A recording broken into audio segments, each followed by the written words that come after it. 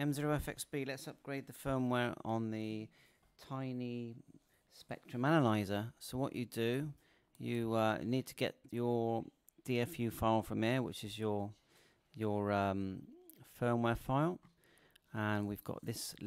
This is the software you use, DFUSE demo. We've downloaded this, and you download it from this site here. There is a big site here with lots of information, and to put the analyzer into DFU mode, you just go into the menu, and there's a switches. It says DFU, switches it to firmware upgrade mode. So we're going to do that now. So we just tap it here, and we'll look for the menu that says DFU. Keep looking. Config. DFU. Enter DFU mode. So we're now in DFU mode. So we've got the software open here. Now what you do is you then select the software by clicking choose here. Now I saved the software into a file and I've loaded it here. We're going to tick verify after download, then we're just going to click upgrade. Your device was plugged in DFU mode, so it is impossible to make sure the file is correct for this device.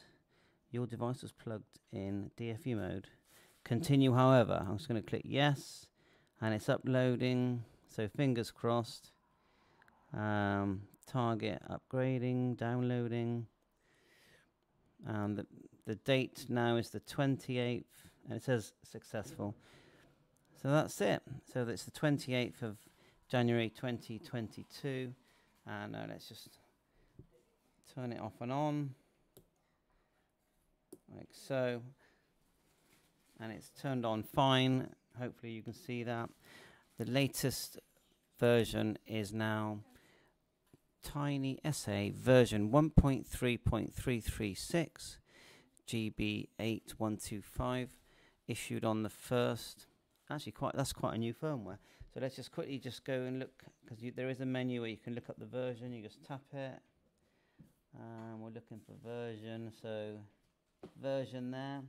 And my eyes are very small, but it looks like here that that's the correct one, all updated. Thanks for watching. Please like and subscribe my channel. 7.3, all the best.